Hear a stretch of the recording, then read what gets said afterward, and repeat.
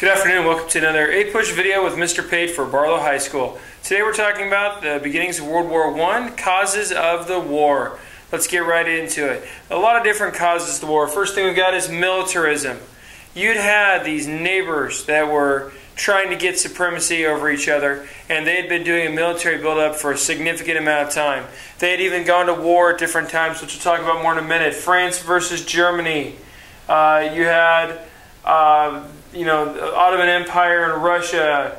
You had Serbia with Austria-Hungary, which Serbia is, of course, not a major power, but you had these battles, and as they had this hostility toward each other, they would try and do military buildup. Germany, in particular, also tries to challenge the naval supremacy of Great Britain, and they decide, we'll build the biggest, best warships in existence. And then, of course, the British respond by building something even bigger, because they look at the ocean, the waterway, the British Channel as their basically freedom, their protector, and having the best navy is the way to ensure that holds up.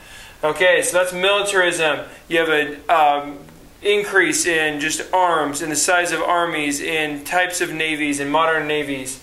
Nationalism. You have yellow press in all of these countries that are just feeding a frenzy of nationalism, and our country's better than that country, and everybody's just getting fired up for war. Imperialism. You had a battle in Africa and the Middle East, down off the map, for who would be in control.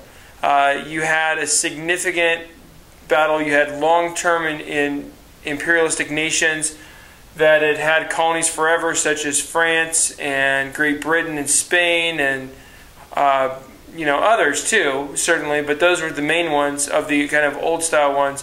But then you have Germany and Italy trying to get into the act. And so almost all of Africa, by the time of World War I, has become, really by the turn of the century even, was subjugated into some sort of protectorate or sphere of influence, or just outright being kind of a new colony, so to speak.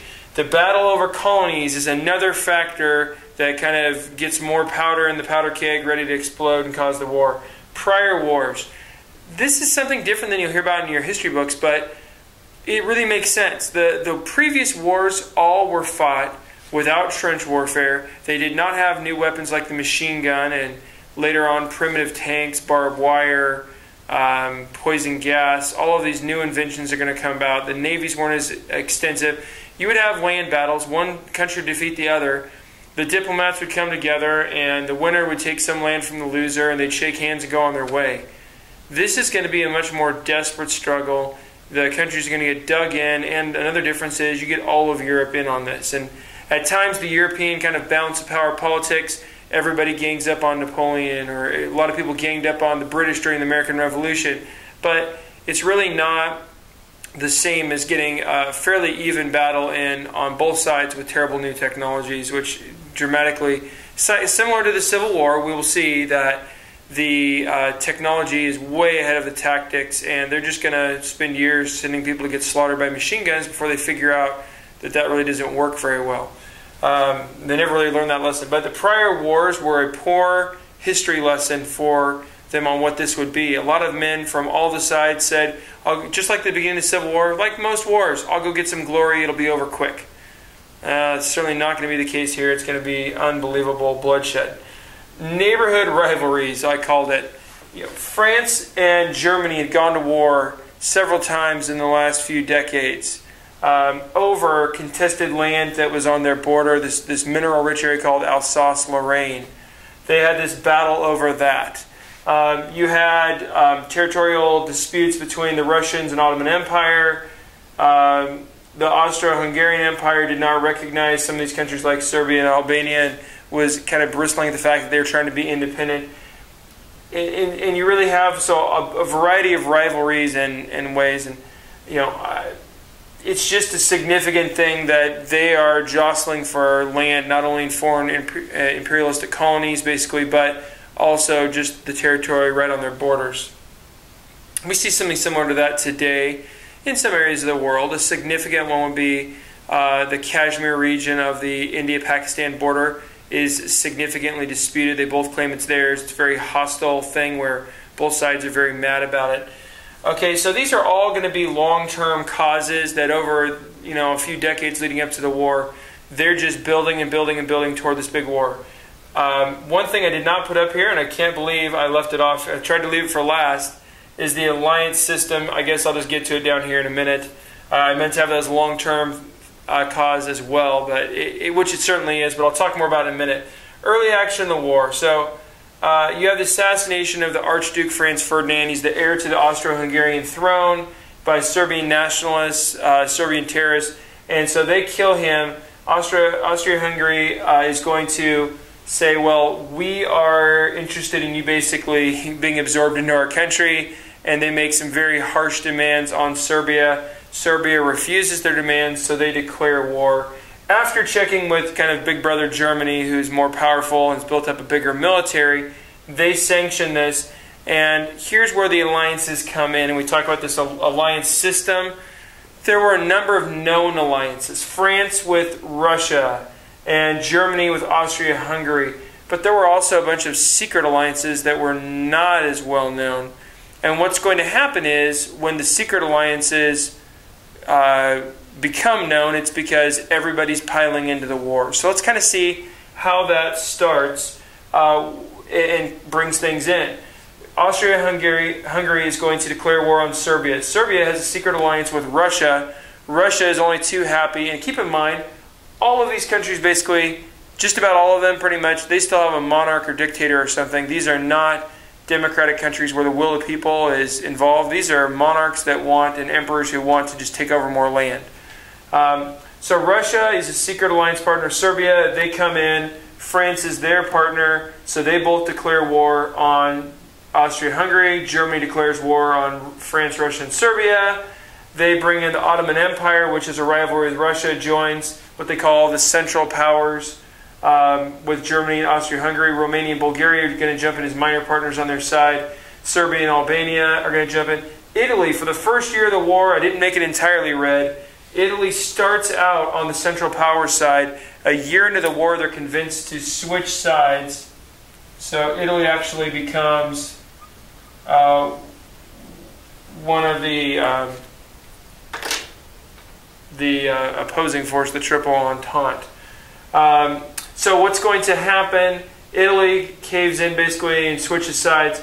How does Great Britain get into the war? Well, it's like this. Germany comes up with a plan called the Schlieffen Plan. And the Schlieffen Plan essentially is this.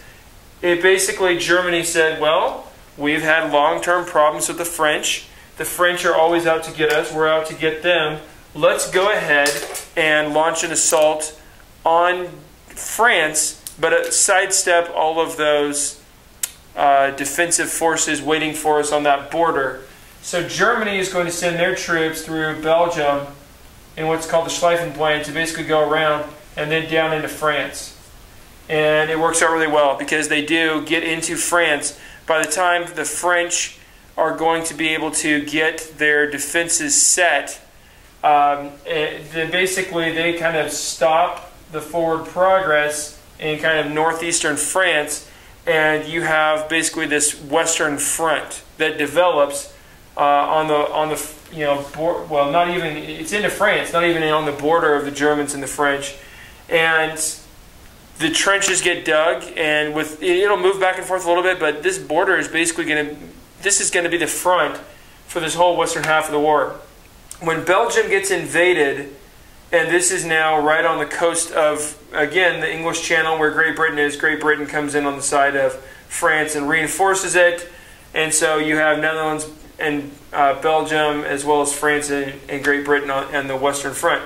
Now you will notice Portugal, which is unlabeled, Spain, Switzerland, Sweden. There are countries, Ireland, that stay neutral and do not get involved in the war. One of the things that's... and then I don't really have the Eastern Front up here, but you have an Eastern Front that's largely into Russia. Russia, of course, is eventually going to pull out of the war when they have the Russian Revolution and sue for peace. And they're going to give up some land, which eventually becomes, kind of Eastern Europe. They'll give up this land, and then, when Germany loses, this will form independent states, such as the Baltic republics, Estonia, Latvia, Lithuania, and Czech Republic, Slovakia, Poland, etc. Trench warfare. No one was prepared for this type of war. It's very different. It's going to become this brutal stalemate. And I said already, the technology is way past what the tactics they're going to use. And eventually it's going to be kind of the exhaustion and wearing out of the Germans more than like advances in tactics that's going to allow the victory by the Triple Entente. That is, the British, French, Russians, later the British, French, and Americans. The U.S. response initially under President Woodrow Wilson is going to be neutrality. We're not going to get involved. Americans do not see this as their fight. This is across the lake, as they say. It's clear over in Europe, across the Atlantic Ocean. U.S. will get drug in later when Germany, starts to attack kind of their shipping, and there are some natural reasons for this. The British are going to blockade Germany's coastline. Denmark's not labeled up here either, but it's an independent country, of course. They're going to blockade Germany's coast so they can't receive any material. So the United States comes in willing to trade with everyone. When the British cut it off, they're basically only able to trade with the British and the French. So the Germans resort to the U-boats, this early submarine, and they start sinking U.S. shipping so that the U.S. can't have it, and that's going to be a major factor that leads in. But that's more of a topic for the podcast and kind of what we'll look at in class with all of these different issues around German and U.S. relations and submarine warfare. Until next time, that's all we've got for today. Stay classy, Sam Barlow.